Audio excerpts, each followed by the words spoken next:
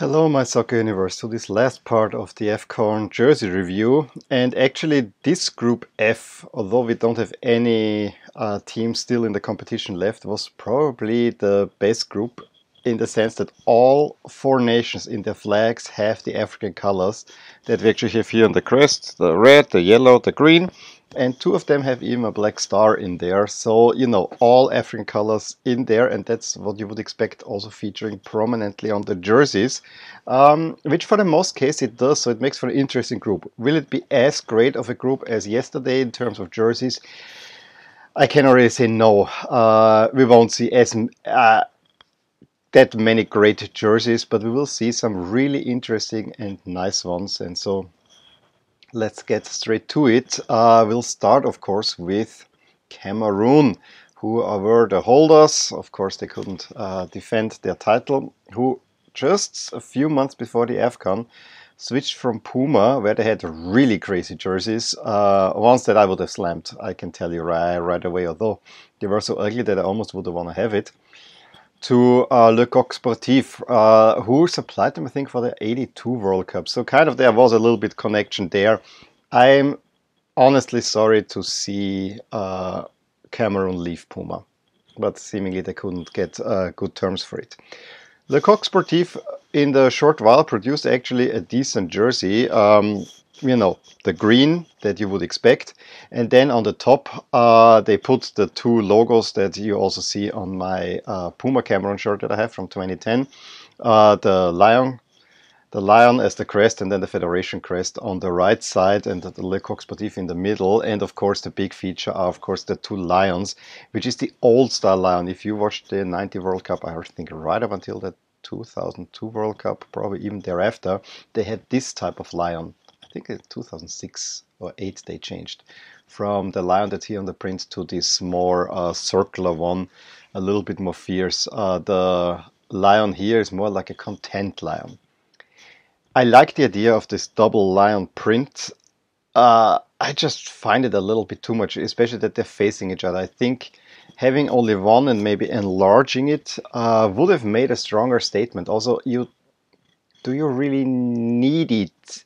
Because you have already one lion there, and you have the Federation crest, so it's kind of it gets hidden away behind those logos. So I rather would have this lion a little bit larger and maybe arranged all the items in such a way that you don't have it hidden away or cut through the collar.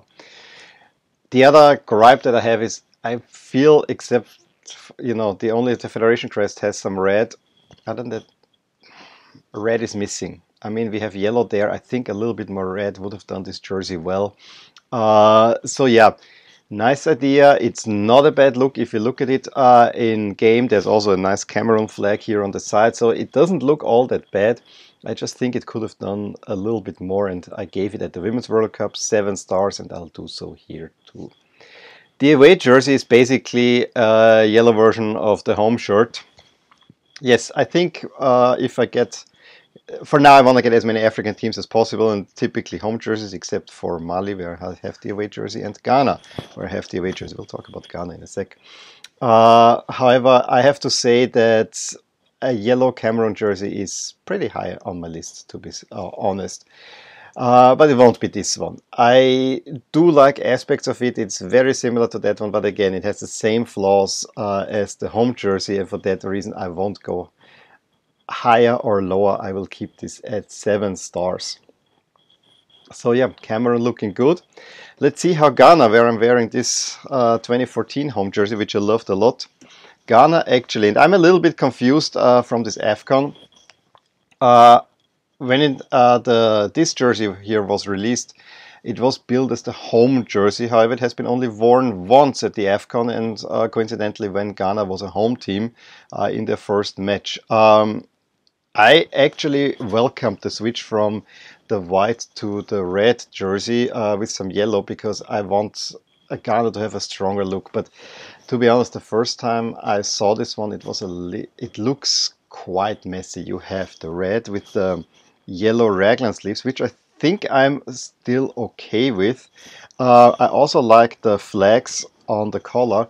However, the pattern on the jersey is a little bit too much for me. I mean, we saw at the Côte d'Ivoire that there's an elephant here. They try to get the star pattern. It's a little bit more prominent when you look at it on the player version. But I cannot help but say it looks messy and unmotivated. It doesn't do much to me. It actually clutters it up, and then you have the black star, which actually I know should be there, right there. But kind of hidden away. I like this red Ghana jersey, and it made a lot of sense as an alternate. But if you asked me if here the colors were switched, a yellow jersey with a black star and the red sleeves, I think this might look much better.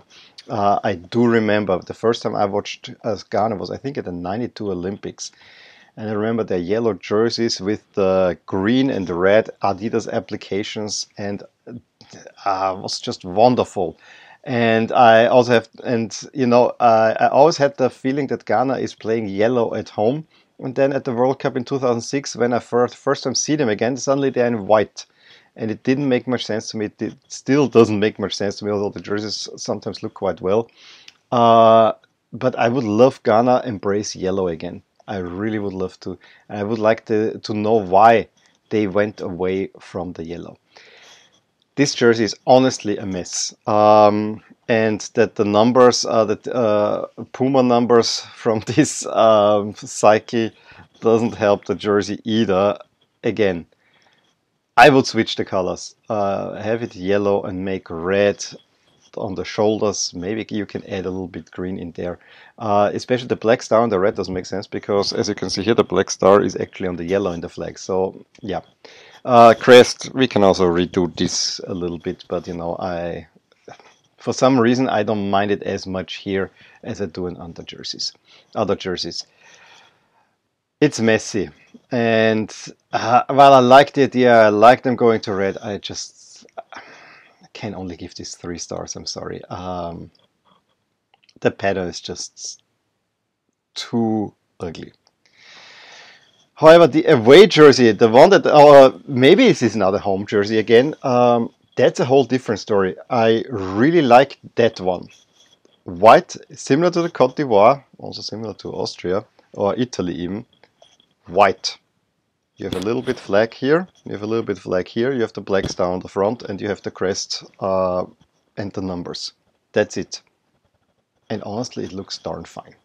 This is, if I would, before the AFCON, I bought Ghana jerseys. I was looking at a few white ones, and always either it was too much color or too crazy, or it was only white with black. If I would have seen this one, I think I might have gone for this one, although this one honestly is hard to beat with the print on there, which I love a lot.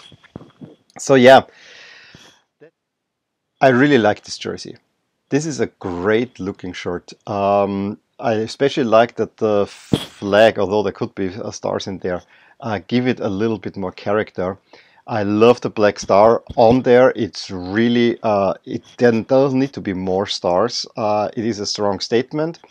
It makes a whole lot of sense. It's a simple, beautiful jersey that I actually really like to watch, and I'm quite sad to see that Ghana is not in the tournament anymore. I'm gonna go with this, believe it or not, 9 stars. This was one of my favorite jerseys, although it is so simple. But this was one of my favorite jerseys to watch during this AFCON. Now for the other 2 teams, I don't have only jersey pictures. I have to go with in-match pictures, and we'll start, of course, with Benin, who made it, surprisingly, to the quarterfinals even, who were supplied by Umbro, and I have to say, those jerseys really look nice. Again, flag of Benin, we know, yellow, red, and then a little bit green on the side. Very simple flag. Take the yellow, add a little bit red, and then have all this triangular whatever specks on there. Also, the number font is really classic. I like the red collar, I like the red sleeve cuffs. It looks a little bit 1990s, but not in a bad way, I have to say. I really liked these jerseys when I watched them. Are they the most exciting ones at this AFCON? No, they are not, but they're pretty good jerseys. And for that reason, I'm willing to give this yellow jersey 8 stars. The away jersey was white, only worn against Ghana when they were in the red. And yeah, similar stuff. Yes, do I wish we had a green jersey or a red jersey? Yes, but I can see why they needed to wear a white jersey here. It's the same design, it's just the white maybe doesn't quite that connect, and then you have a little bit more green and yellow. The red is only on the collar. Well, maybe fine too, but for some reason, personally, I like this a little bit less, and for that reason, I only give this 7 stars. And then we are already at the last team, which is also a Puma team. And a very interesting one. Again, I only have match pictures, and at that one, at the moment, not really good ones, but maybe when I make this video, I can find better ones. We talk about Guinea-Bissau, or as I say, Portuguese Guinea, sometimes to differentiate it, but I know that Guinea-Bissau, the people there will probably not be that much be reminded of the Portuguese past. Well, who knows? This is basically the Serbia template. Red with those weird shoulder stripes that are cut, you know, similar as to what we've seen with Senegal. So not a good start, to be honest.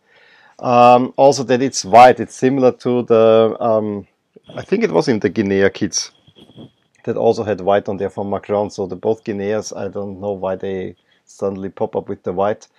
That is all a little bit boring. However, it is saved by, and it took me a long while to figure out, is this a feather? Is this a palm tree? I think it's a palm tree that is shown on there, or just a branch of a palm tree that comes in here, which is adds a nice touch to the entire jersey. Does it save it entirely? No, it does not, but it adds something special, which I do like, I have to say. And yeah, for that reason, I think I'm gonna give this 6 stars, because there is something special on there. It actually reminds me a little bit of the Guinea jerseys. So both Guinea and Guinea-Bissau have similar jerseys, despite having different suppliers. Unfortunately, I have not seen any other jerseys than the red ones, so I cannot tell you what Guinea-Bissau will have as an away jersey or as a third jersey. I would imagine there is probably a white one with red. I can also imagine a yellow one happening, but I've only seen the red one. So please drop a comment below if you know more. Maybe I will find, before I edit this one, I'll find something. But as of now, I couldn't, so I'll leave it at that. We're finished with the AFCON jersey review. As I said, if you want to see mostly great jerseys, you gotta watch part 5. It was so and so, honestly. There were some really great jerseys, but I have to say, for many teams, I thought there could be better jerseys. This group actually here also redeemed itself a little bit, although the Ghana jerseys, the red ones, were not that great. This is a nice Ghana jersey, but Ghana, go back to yellow. I would love to see that. Anyway, drop a comment below to tell me what you think about these jerseys in general, or how you would rate them.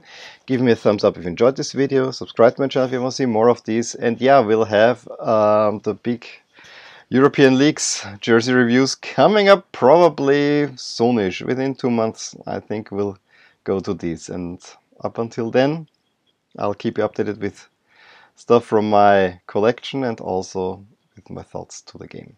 I'll talk to you soon. Bye. Hey there. I really hope you enjoyed this video, and if you did, here are some videos and playlists that might be of interest to you too. Also, please consider subscribing to my channel, as it will give you all the updates on my channel, all things My Soccer Universe. And with that, I want to wish you a wonderful day.